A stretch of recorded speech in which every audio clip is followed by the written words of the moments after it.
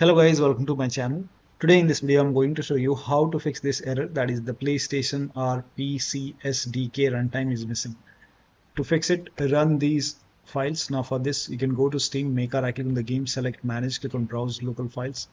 This will take you to the game installation folder. Open this PSPC folder and here you can see install PSPC SDK runtime. Make a right click, then click on run as administrator. Make sure that you open this as an administrator.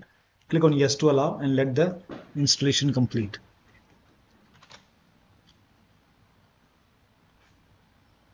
This process may take some time. Now once done, you can press any key on the keyboard to continue. Now run this file, make a right click, just make a double click over here. Make a double click and then let it install. This process will again take some time. Now once done, run the third file, make a double click, click on yes to allow and let it complete. Even if you see it for seconds, just once done, now you can check. Now still not working, then verify the game file, make a right click on the game, select properties, go to install files tab and then click on verify integrity of game files.